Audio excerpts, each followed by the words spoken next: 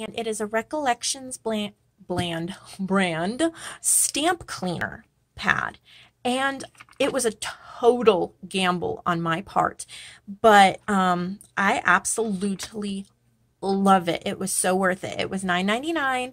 I used a 40% off coupon, so it was about $6.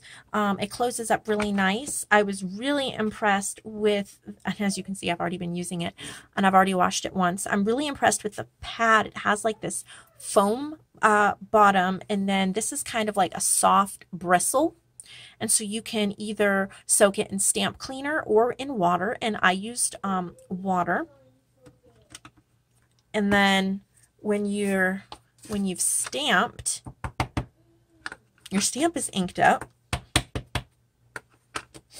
All you have to do is brush it across the bristles and clean stamp.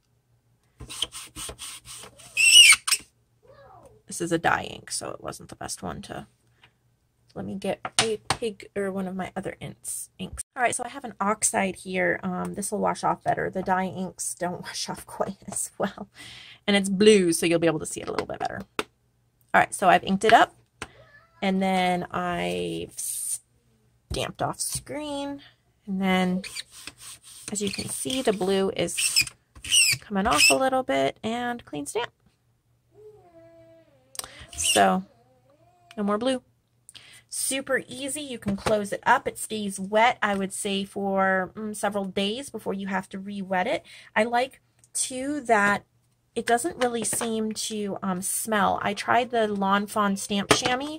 I bought that after Christmas, and I was really disappointed in it. Baby wipes work far better, in my opinion. I would either it dried out super fast, and I had to keep wetting it, or I would put it in a container and it would stink. I finally had to throw it out because it grew moldy. And I just used baby wipes, which baby wipes work great, but they do dry out too, and I do go through a lot of them. So this is reusable, and it's great. So you might want to go to Michael's and check it out if you do a lot of stamping. It slips in really easy where you're working in a desk space. And so yeah, just my little tip. I didn't, mean to stumble across something that would help me so much, but this is one of my favorite tools for stamping now. So I thought I would just share it with you.